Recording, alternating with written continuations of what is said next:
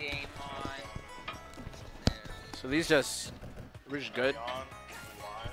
You won't be able to hear the game audio, unfortunately, but That's you'll be okay. able to hear each other. That's fine by me. That works for me. I don't really do this. Well, all right. So just You guys can hear each other, right? Yeah. yeah.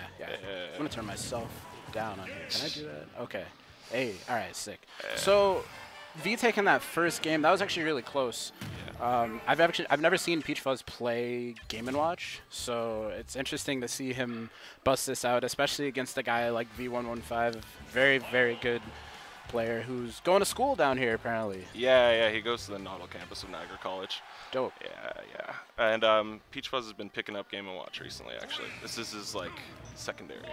Oh, okay. Yeah. Because I know he's mostly like a Meta Knight type of guy, but it's good to see people trying out new characters, even though the game is maybe on its way out. Said he wanted to learn how to learn again. That's good. Yeah. That's why I play a lot of secondaries these days. It's the same reason. Yeah. Keep your mind fresh for Ultimate. Game's dead. But I don't know about this stage. It's sort of random that we're at Palutena's Temple and not just regular FD. I don't really know much about Game & Watch and like what stages he likes, what stages he doesn't like. I think Peachfuzz likes the nice scenery. It is a pretty stage, I will say that. You see Palutena in the back, of course. And Game & Watch is holding his own here. Yeah, he's doing a great job of covering these landings, and I think that's going to be the key here. Watch out for that up smash, too. I guarantee you we're going to see one more of those when V tries to land on the ground. Yeah. But Game & Watch is a weird character to play. He's very light. It's a lot of the things that you think will work on him just stop working on him way earlier than you think. So you can't just go for like your guaranteed stuff. You got to go for like a reaction like that with the up B. Good up B there. And you know V is not short on reactions. Oh no, he definitely is not short on reactions. But another thing is Game & Watch can actually duck under a few of the things that ZSS does, I'm pretty sure. The same thing with like Kirby and Pikachu. If you can low profile those moves, anything you can do makes it harder for ZSS. I feel like it's just an uphill battle for Game & Watch in general. Yeah, for a number of reasons, but you see right there, Up smash. he pops him with the noggin right there. I love that. Like through the second hit. It's great. Yeah, that's a strong up smash. It's got armor. It makes sense. That's a big like diver's helmet, you know? Yeah. It's Mario plus armor. True. But even after taking that first stock, Peachfuzz definitely not in a good position here. He's already got 110. ZSS really just has to breathe on him, and he's dead. Unless The 9. we see the 9. Yeah, He's going for it. Yo, if he gets a 9, he wins the set. I don't care what happens game 2. God. Game 3 3. + 7.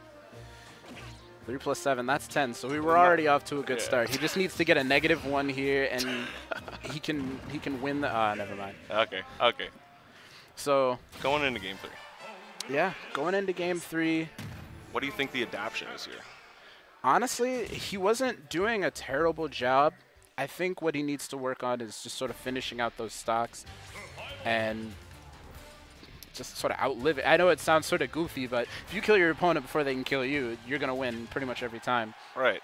I think looking at how that game 2 went, FD or Palutena's Temple or whatever was a good pick.